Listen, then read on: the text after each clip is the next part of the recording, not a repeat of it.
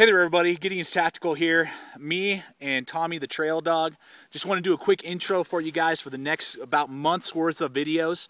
We're going to be releasing a series on field tests and tabletop reviews of almost all of the Becker line by K-Bar. We're going to be looking at the BK14.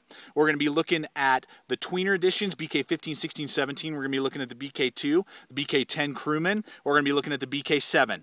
All these knives we're going to be taking a look at because for the price point, you really can't go wrong. There's nothing better on the market for the price of the Becker products that are out there. There's also the BK9, there's the BK3 and BK5. We don't have a chance to review those now, but the ones that I listed, those are the ones we're going to be looking at. We're going to release one a week for the next couple weeks, just so you can see how they really are used out in the field, you know, and the quality that you get with them. Now, they're not the perfect knives, but the deal is for you to get something better, you really have to go over $100, and that's what's awesome is because with those Becker products, you're going to get a good quality U.S. made 1095 high carbon steel knife, made in the USA with a good quality sheath, all for under $100. That's really, really hard to do, particularly in this day and age, just with all the other knives out there and different stuff. Again, I mean, for the price, you're really gonna have to go probably over $100 to get as good a quality knife as you get with the Beckers.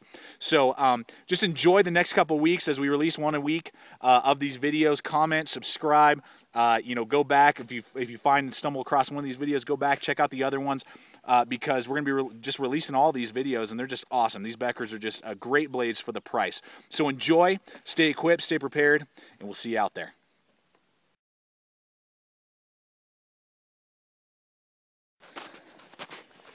All right, everybody, welcome to another episode of Gideon's Tactical. We're hiking up to our little getaway in the wilderness. Going to be testing out the BK7 today. Just give you the quick specs. I don't want to do a tabletop review. You guys have seen that a bunch of times. There's so many videos on the BK7. There's a reason for that. I mean, it's a great knife. Basic specs, you got high carbon steel, 1095 Covan, Rockwell hardness 56 to 58. Great high carbon steel made in the USA. 7-inch blade with a saber or flat grind, not a full flat, which I found does a great job splitting wood, that type of grind. You know, full flats are also good, but I almost prefer saber grinds if I'm having to split a bunch of wood. Weighs 12 ounces, 13 inches overall. So, I mean, it's a beefy, hefty blade, but as we're about to find out here in this field testing, I mean, it's gonna, for the price point, you really can't beat it. So, we will see you guys up there in just a few, and we will do the field test of the BK7. So, you know, one of the things you might have to do with this BK7 is do some chopping, you know. It weighs 12 ounces. It's got 7-inch blades, so it's got heft to it. You know, it's maybe not the most ideal. Maybe a hatchet, maybe just a larger, you know, RTAC 2, SP50 by Ontario, or the BK9 might chop a little bit better. But if you had to, you can do some chopping. We're just going to kind of test it out here, see how this baby does with some chopping. This dried out pine.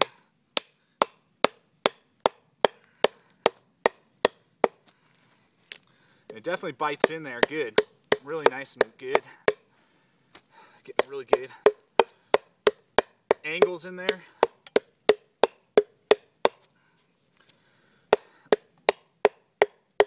And this is a nice big hard dried out piece of pine.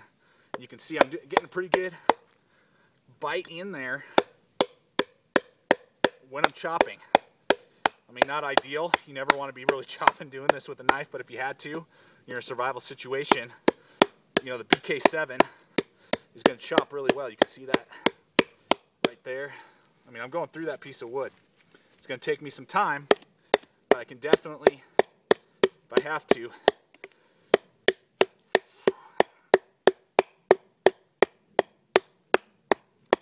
you know what I love? This handle is designed really well in that I got my lanyard on, and this cup right back here is awesome. I can get my 2 fingers, my thumb around there, got my 2 thumbs back here, and I can really get that good motion, that swing. I really like that. A lot of bigger knives don't have this little cup back here, and the knife tends to slip out of your hand. It just takes more time. You're constantly fumbling with it, trying to, you know, get a good handle on it. If I'm holding it like this, it's not sliding out. It's not gonna,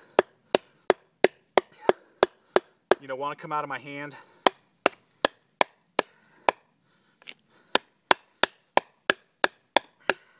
And you can see here, I mean, if I had to, it's going out like a beaver. I mean, probably another like 3-4 minutes. I'm not going to film the whole thing. I can get through this and break it. That's a big piece of wood. So BK7 will do a good job at chopping. Not ideal. I mean, you know, a much heavier knife will do the job, but this is a good survival weight and size. You know, this is something you can carry on you. You know, I'm not going to go for a day hike with an RTAC 2 on. It's just not going to happen.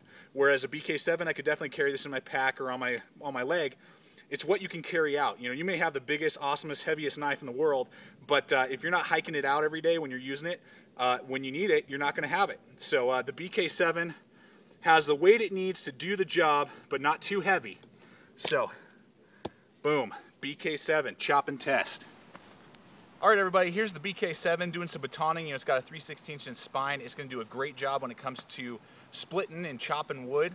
You know, that 7 inches is going to give it a lot of room to be able to span wood.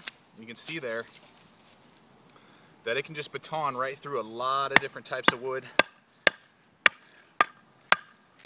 really easily without much effort at all. It's just going right through this log here.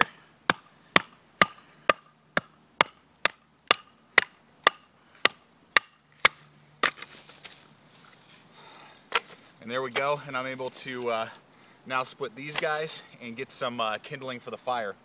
So the only downside with this knife when it comes to batoning is the unsharpened swedge up here. Really chews up your stick. You can see there how badly I've already jacked up that whole piece of wood. And smaller pieces of wood, they're going to break really quick because it's so thin. And that's where a drop point design is a little bit better, but they are selling this to you as, you know, a combat utility knife. So that unsharpened swedge can kind of hurt you sometimes with batoning. But other than that, I mean, just a great splitter. It's going to split all this wood amazingly well.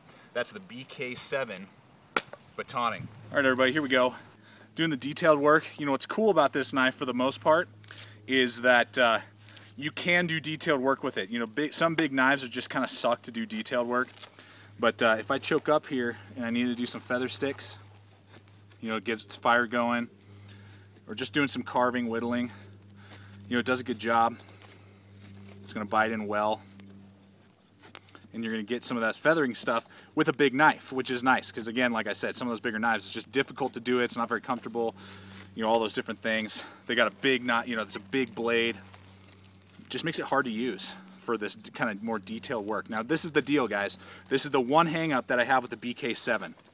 Great knife overall. I mean, it's like a Honda Civic. It's like you can't go wrong with it for the price point. It's going to do everything you want to do, last a lifetime, and that's what's awesome about it. The downside for me is this thumb ramp right here. You see this big amount of jimping in this thumb ramp, and when I'm using it like this, and I'm doing my more detailed work, and because it is called a utility combat BK7, so they are saying that you can use this in a combat situation. I probably never would. I'd probably have a smaller, lighter, faster knife. But as I do this and as I use this knife, the thumb ramp does not help me with this detailed stuff and actually begins to cramp my thumb. My thumb is not comfortable right now. My joint right here gets sore relatively quickly, and I don't really like that. You can hold it this way without your thumb on there, and then that takes away that pain, and you know, you can do your detailed work. So that's not a big deal. It's not a big issue for a lot of people out there. But for me, you know, I would prefer something much more along the lines designed like this BK14. You know, see how it's flat right up here? So then I can get my thumb where I need to, and it's more comfortable. Whereas with the BK7, you got that thumb ramp, and it just hurts my finger to do what you see here. I can only do very minimal amount of stuff like this, and then it's going to start to cramp my hand. It's already starting to hurt, and I got to go reverse back to this. And I just don't prefer cutting wood like this. Most of you aren't even going to care, but for me, I just don't really dig that. So that's the thing that the big hit that I have against the BK7. If this was just flat, no thumb ramp, home run would be blowing my mind. That's the only complaint I have is this little guy right here. So for detail work, though, the BK7 does a good job.